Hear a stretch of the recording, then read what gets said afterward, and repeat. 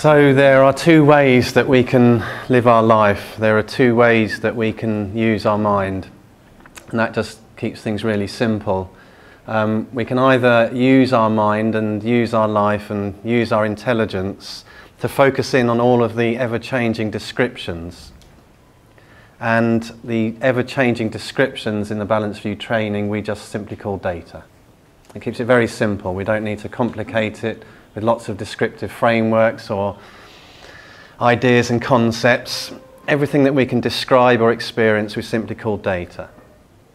And the way that we've been trained to use our minds, the way that I was trained to use my mind, was to focus in on these descriptions and to try and work out how to live and what action to take and how to speak and how to relate based on all of these descriptions. And I can look at my life and I can see very clearly what the result of living my life and using my intelligence in this way was. And my experience was very much that of being on a roller coaster. So the thoughts and emotions and physical sensations were always changing. And you can look at your own experience now just to check whether that's the case or not. And I look at my experience and I can see there's no way I can predict what thought is just going to pop into my mind stream next, what sensation I'm suddenly going to feel in my body, what rush of emotion is just going to suddenly appear. And so basing my my actions and my decisions on these ever-changing descriptions led to a certain way of living. But it meant that I usually felt very uncertain about how to act in the world, about what decisions to make, about how to relate to people. It made everything very tense and often very awkward, and I very often felt uncomfortable because I was focusing in on these descriptions. And so sitting and speaking to people, there'd be all kinds of things going on. You know, when you're in a conversation, the different thoughts that pop into your head. Oh, that was interesting. Oh God, they're bored now. Oh, I don't know what to say. Or, how can I make them like me? Or, perhaps I can make them laugh. Or all of these different thoughts and emotions that just happen just to pass through your mind when you're in conversation with somebody.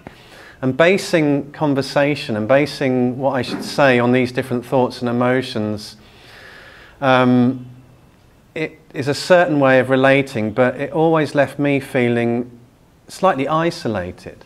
And the reason for that was that I was basing all of these ideas on this concept that I had to do something about them, that these were the things that I needed to focus in on and that were the way that would inform me as how to act, how to relate. And what we're introduced to here in the Balanced View training is that there is another way that we can use our intelligence and that we can live our life. And that is to rely on the opening intelligence that is the basis of all of these descriptions. So the first thing to do is to identify opening intelligence for yourself right now. And that is as simple as just to stop thinking for a moment. Just pause your train of thought and allow yourself to notice this alertness, this presence, this intelligence that is the nature of any intelligence that you can identify right now. It's the power to know. It's what's listening to these words, looking through your eyes. It's this vast intelligence that is open like a cloudless sky. Now, when you begin to identify this intelligence in your own experience, and you begin to make the choice to rely on this intelligence rather than all of the descriptions, then there's this dramatic shift in the way that life is experienced. So my experience of life before was like this roller coaster, and my description of reality and myself was one of a subject living in a world inhabited by other objects, and then basing my actions and my relationships on this model of reality, on this model of what my identity was. And once I began relying on open intelligence, then everything began to shift, because I began to see that whatever I was experiencing was known only in, of, as and through this opening intelligence, and no other way. And the way to become certain of this is to take short moments of allowing the descriptions, allowing the data just to flow on by and be exactly as they are. And in doing this, you give yourself the opportunity to recognize that whatever you're experiencing is data shining forth from open intelligence. Not as an intellectual concept, but as an everyday lived reality. Instinctively recognizing the basis of your experience for exactly what it really is. No longer believing in the independent nature of any of these labels, but recognizing all of them as this seamless, spontaneous flow of pure benefit. So this is the shift that occurs. It's a shift away from describing ourselves as these isolated, separate individuals inhabiting a world populated by all of these other isolated, separate individuals, to one of a seamless reality where everything is intimately and effortlessly interconnected. And that includes ourselves and everything about ourselves. So all of your thoughts, emotions and sensations are evidence of opening intelligence. And short moments are the way for you to become certain that this is the case for you in your life, with whatever your life is providing you. So nothing needs to change about you. The things about you that you're convinced are signs of your imperfection are actually evidence of your complete natural perfection when left to be exactly as they are. The first step is recognizing everything as the shining forth of open intelligence. All of the data, all of the descriptions, this dynamic energy of open intelligence. Not something separate, inseparable like the breeze is inseparable from the air. Now the results of making this shift and this choice in the way that we utilize our mind and use our intelligence is very, very profound. So I love the question about free speech and freedom of speech and benefit. When I was basing my relating and my actions and my speech on the conventional model of my identity as being this separate individual with all of these qualities that I needed to develop and protect and work out and cultivate, then my speech mostly was used as a tool of defense.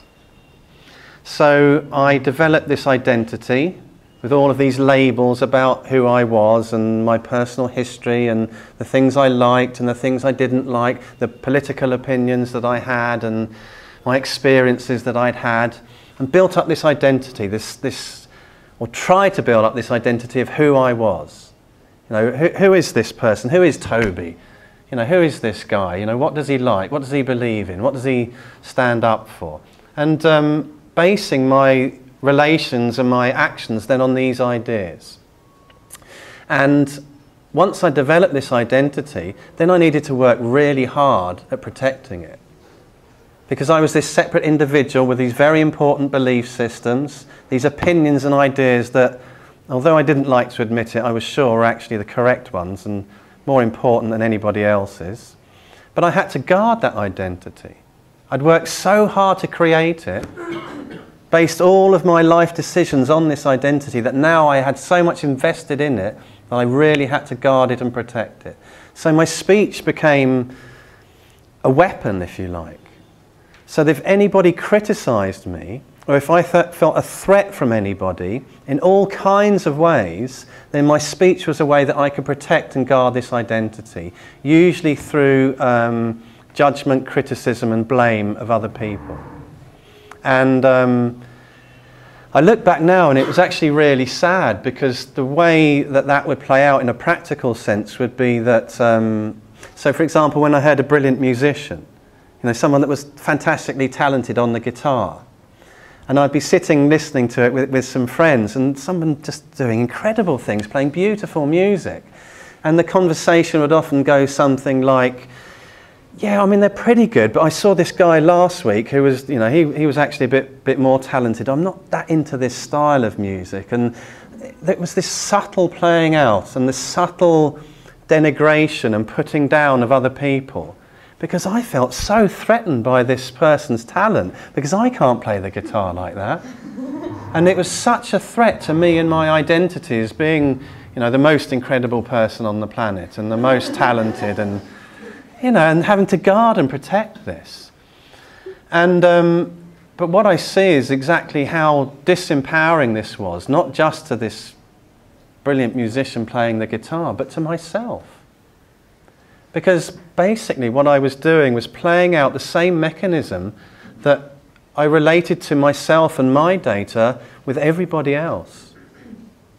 So whenever I did something, there was always this post-mortem. That means looking over something that's dead. It's kind of apt description. This idea of what I'd done and always finding fault with what I'd done. Like nobody was as harsh a critic of myself as I was. Nobody even came close. If anybody had spoken about me the way I thought and spoke about myself, then, well, I either would have had nothing to do with them or I would have punched them, because it's like the way I treated myself. Everything I said was not good enough. I shouldn't have said that. Why did you say that? You know, you're sounding like an idiot now. Oh God, I wish I hadn't said that. I should have said that instead. Now they think all of this about me, and this total self-absorption and total self-flagellation. You know, just whipping myself again and again and again. You idiot. You know, you could have done that better. You know, you're not as good as that person over there. And then the opposite, you know, thinking how fantastic I am, how I'm the best person, you know, the most intelligent, I'm the most experienced. I know better than everybody else. And this is equally disempowering, putting everybody else down so I can make myself feel comfortable. This search for this sense of ease and openness, and actually playing it out in all of these ways that were so painful and really, yeah, I look back on it with a mixture of horror and humour, because it was very, very painful, but also quite funny the way that I used to relate and act this out in the world. And now I see that I have the option to recognise opening intelligence for short moments and begin to claim my birthright as an open-ended benefit creator. So all of these ideas about my identity and about who I was, about how I needed to use my speech, about what benefit meant, all of these are recognised as data shining forth from open intelligence. And that simple recognition, that instinctive recognition, that in itself begins to shift things dramatically, because there's a different context and perspective on all of these ideas. I begin to see that I can take responsibility for the way that I use my speech, for the actions that I take. No longer giving away my responsibility to all of my ideas about everything, to other people and their descriptions of me, saying I'm good at this and I'm not good at that, but opening out and suddenly recognising that I have the capacity to contribute a great deal to this life. That all of these ideas that I'd believed in were just ideas, just data shining forth. And when I allow them to flow on by, that power is reclaimed. And so the speech becomes something that can be incredibly beautiful and incredibly empowering, both for myself and the people that I'm speaking to, in all situations. And that happens in such an effortless way, not by then thinking, oh, how do I use my speech in this beautiful, empowering way, but by relying on your opening intelligence, your incredible wisdom, your innate knowledge to know exactly what will be of most benefit in each situation. And this is what you train up here in the Balanced View training. This is what is offered. This education for you to train up this power of great benefit within yourself. Not to give away your power to any figure, no matter how exalted, but to claim this power for yourself. And I see the results of this in, well, like now when I go and listen to music, there's just amazing appreciation of the incredible gifts and talents of other people. There's nothing for me to guard and defend anymore. I don't have to worry about how brilliant other people are. I can actually really appreciate other people for the first time. There's this complete open-hearted relating that is totally natural and innate. And I know that because I'd always wanted it. I'd always wanted that openness in my relating. I'd always wanted it, but somehow it seemed like there'd been something holding me back. And that had just been this simple misunderstanding as to the nature of my mind, as to the nature of reality. And with every short moment, I reclaimed this birthright. I saw for myself the actual nature of reality. Not what anyone else had told me, not what I'd read in any book, but my own direct instinctive recognition. But because this training in the conventional use of the mind has been so pervasive in our society, it does require another kind of education just to retrain ourselves in using our mind and tapping into this power of great benefit. And there's no mystery in this. The same methods that we used to train up in the conventional approach are now being applied to training up in relying on opening intelligence. So we talk about it. We write about it, we read about it, we share our experience of it. It's very, very simple. It's the same educational tools that are used in conventional education. And it's very, very simple. It's very easy. To recognize who you really are is not difficult because you've always been who you are. Training up in all of these other ideas was always difficult. And I look at these ideas I had about my identity and my nature, and it was continually changing. I could never actually pin down who I was. I could never do it. I'd feel lonely and like I wanted to be on my own one minute, and so okay, that means that I'm an introvert, doesn't it? You know, because I'm not happy and comfortable in this social situation. So right, okay, the label that applies there is an introvert.